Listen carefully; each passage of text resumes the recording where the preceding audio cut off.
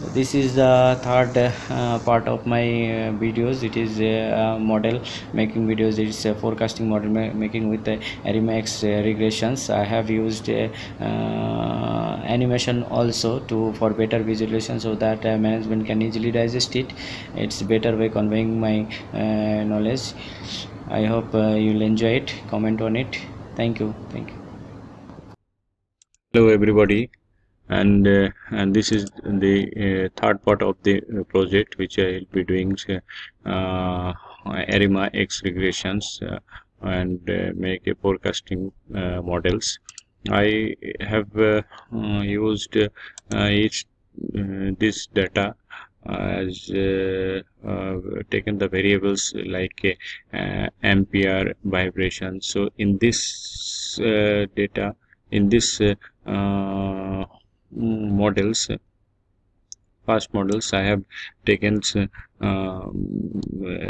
temperature, bearing temperature as the target variables, and rest are, that is y vibration, z vibrations, or ND y vibrations, x vibration. These are I've taken in as a independent variables. So initially what I am doing is in ARIMAX portal, what I have done is initially I have divided the data, train and test set, and let's see once more over the auto plot what does it shows. This is the auto plot. So I have taken this much variable parameters, because these are the parameters which are most correlated to each others, and with this parameter I'll be doing models, ARIMA X regression models, and I have initially divided the data in train sets and test set, and then converted the train and test in a Jew library. I have changed it to the data set as a Jew form, and then from Jew data I have changed to as.ts form. That is basically I have to change this in time series format. So let's do this sequence. So here the sequence is ready with time series format. This is, and x regression train and test set. I have also the independent variables. Those are with the temperature. These are I have also taken. Then the fitted value I'll do auto.arima. This is the auto.arima with this, and bearing ND temperature my target variables. Or this is I have made the summary of the model. Summary is showing that MAP value is 0.66 and AIC is 1.5. The minimum the AIC, the better will be the models. The minimum all the errors will be, the better will be the models. I can plot that regression errors and ARIMA errors in here. Here it is showing the regression error and ARIMA errors. What are the residuals? Residuals is showing this ACF plot, this residuals with there is no, it is there is no any trend it is showing. It should show any, and the normal distribution of residuals is showing. And then I let's check the fitted value with the actual value. Is there any deviations, whether my fitted value is some portion is there, it's the residual. This is due to that abnormal temperature value. Otherwise it's okay. And so this is the auto plots, and we can check it, we can represent better or in plotly. Let's see. This is actual versus predicted value, but better we can, let's see it in plotly for better visualization. I'll show you. This is the bar plot strength, and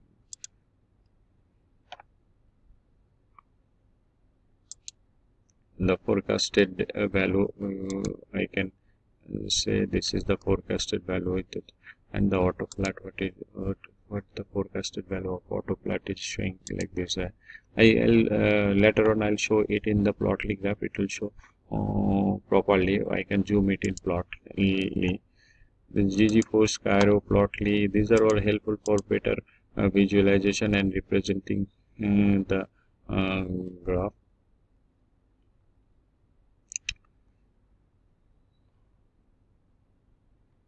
Like this is for plotly graph. Let's check it and bearing temperature of the actual versus fitted value.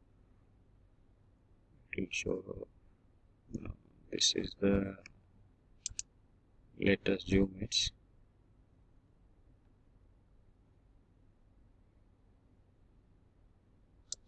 This is the forecast value. This is the forecast value.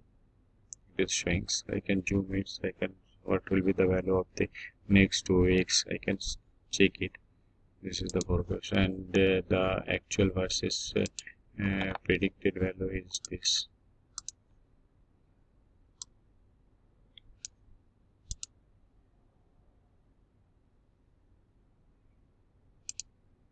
This is the actual versus how on my models predicted. This is the more or less my model predicted. You see good predictions. The actual versus predicted. It will show the value of that also.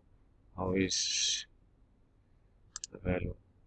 So plotly basically gives a lot of interpretation so that management can digest easily.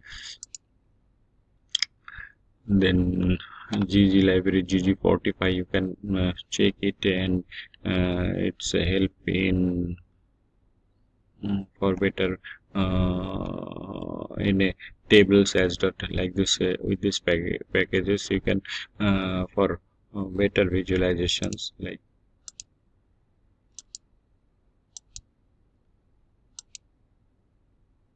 this help mainly in will be helping in my animation plots. That's why I have also labeled that reshape and animation plot I have done. This is the animation plot with the save GIF. In GIF mode I have saved it, and each time I have divided 1 is to in maximum, that is 50 graphs, and each time it will plot it. And let's see the animation plot. This is the animation plot.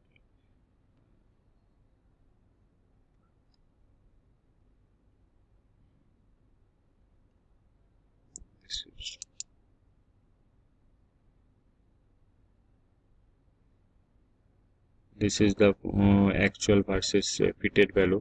What my model has predicted, that is actual versus predicted value with the error of each day.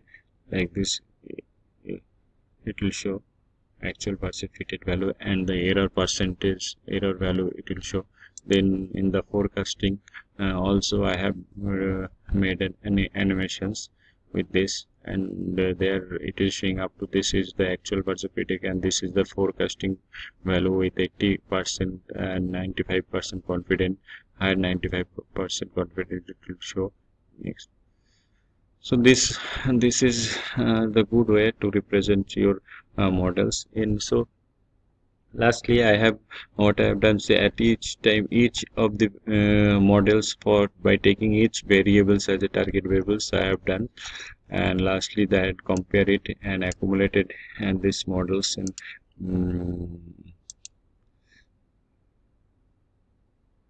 this is the like each times when it was target variable of motor driving engine direction vibrations. Each time each parameter I have taken and do